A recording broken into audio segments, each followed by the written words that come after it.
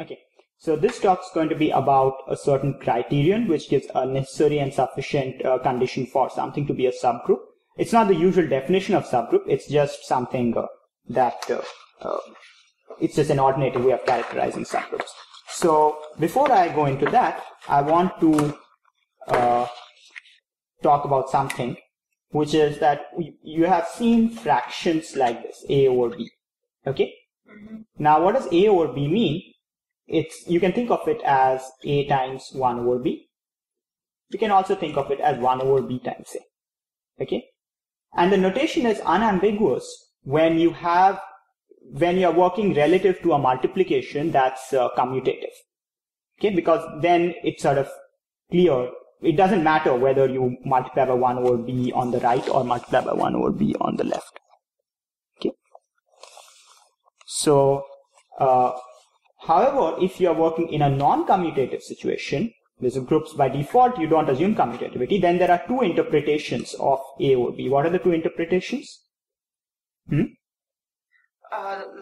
multiplication and right multiplication. Left. So instead of 1 over b, we'll write b inverse. So one possibility is?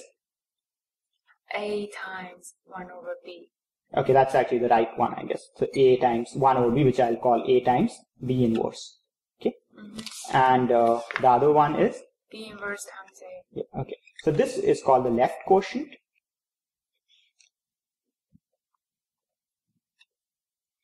And this is called the right quotient. Some people use the words in the reverse order. So it's the left quotient of a by b. They're both quotients of a by b. Okay. So now, the claim is this. If you have a group and a non-empty subset, then if the subset is a subgroup, then it's closed under taking both left and right quotients. And if it's closed under taking left quotients, it's a subgroup. If it's closed under taking right quotients, it's a subgroup. So to check something's a subgroup, it's equivalent to checking that it's closed under taking left quotients, and it's equivalent to checking it's closed under taking right quotients. Okay? But it has to be non-empty first. So do you see why any subgroup has to be non-empty?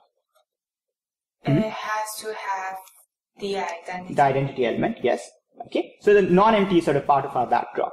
Okay. So if a non-empty subset closed under left quotients, it's a subgroup. Closed under right quotients, it's a subgroup. Okay. So let's try to prove the equivalence of 1 and 2. The subgroup if and only if closed under left quotients. The proof of 1 equivalent to 3 is similar, and once you've shown that 1 is equivalent to 2 and equivalent to 3, that will show all 3 are equivalent. Okay, so I'm going to try to concentrate on showing 1 implies 2 and 2 implies 1.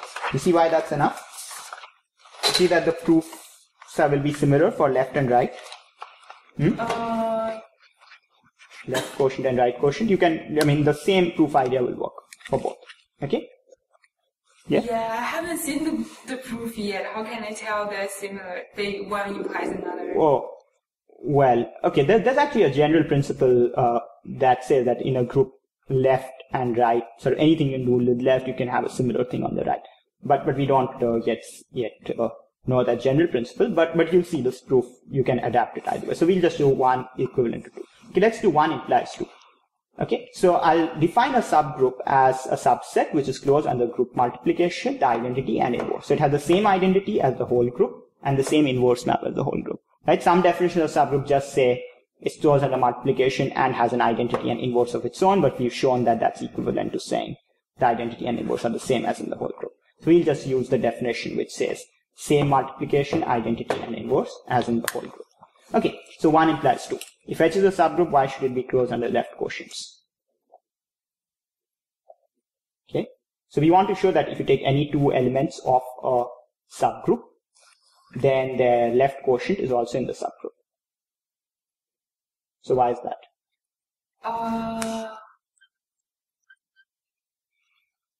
Well, subgroup is closed under all 3 operations, right? So, if A and B are in the subgroup, what else do we know is in the subgroup? B inverse is in the subgroup.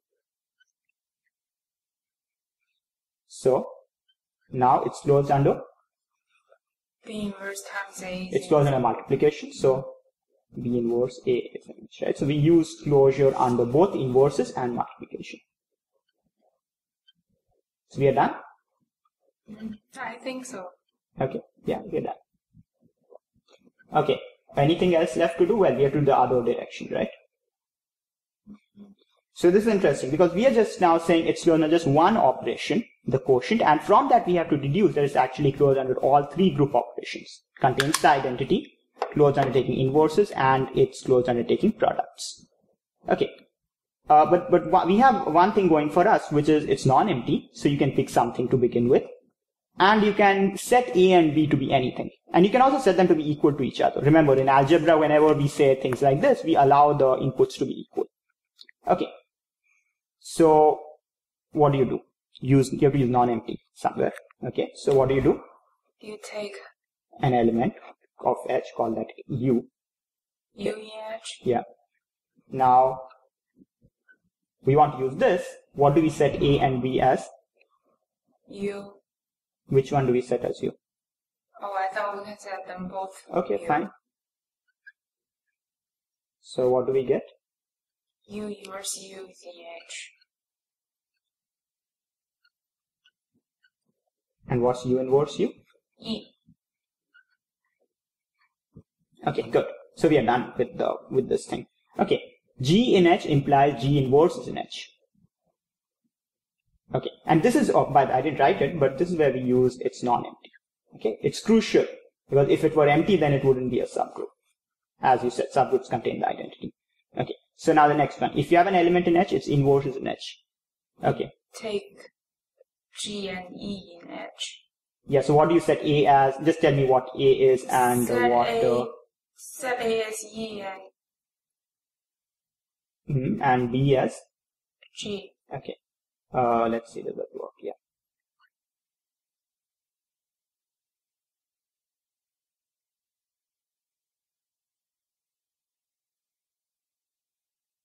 So we get G inverse E is an H implies G inverse is H. So in fact, in this one, it's important we do things in this sequence because here we are using the previous one, right?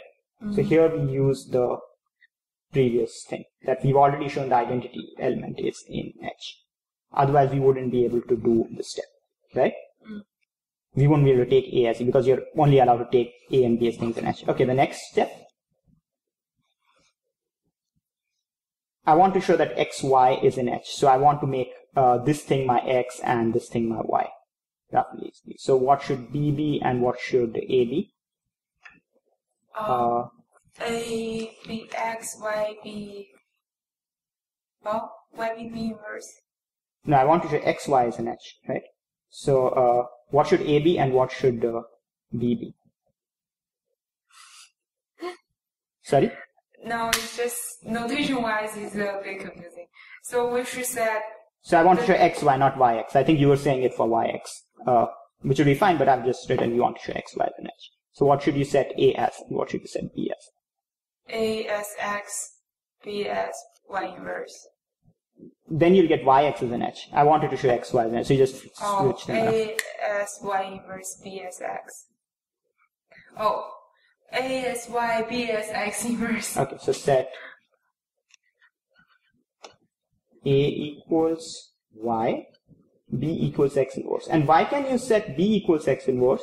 Here we are using the previous thing, right? We are using that that H is already closed under inversion. So this one we are using this one. You see? If we hadn't shown inverses first, we couldn't have done products.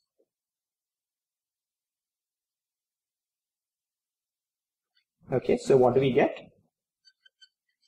X, Y is in H. Yeah, so let's just write it down. So B inverse A, which is X inverse Y, which is the X, Y is in H. Great. Okay, so we have shown all of them and we have shown them in a particular order. So we first use the non-int to get the identity, then we use the identity being in it, and so in all of them we sort of used set A and B to be appropriately thing, and in each one we use the previous one. Okay, whereas this one we use non-empty. Now this is not very important per se, it's just a nice exercise. Sometimes it's useful in the sense that instead of if there's a very routine exercise and you want to show something to subgroup, instead of showing 3 conditions, you just show 1 condition as long as you show it's non-empty. So now do you see that the same proof technique will work for 1 implies 3 and 3 implies 1? Mm-hmm. Okay.